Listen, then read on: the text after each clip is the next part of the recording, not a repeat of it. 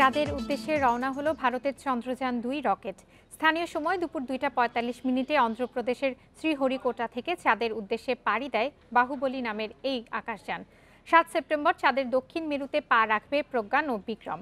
ভারতের মহাকাশ সংস্থা ইসরো জানিয়েছে, পৃথিবীর কক্ষপথে প্রথম ১৭ দিন থাকবে বাহুবলী।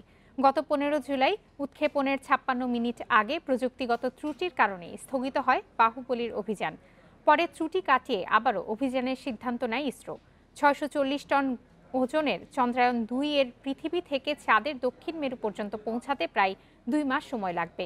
এই প্রকল্পে ব্যয় হয়েছে প্রায় ১,০০০ কোটি ভারতীয় রুপি। এটি ভারতের দ্বিতীয় চন্দ্রযান অভিযান। এর আগে ২০০৮ সালে চাঁদের উদ্দেশ্যে প্রথম মহাকাশযান পাঠিয়েছিল ভারত।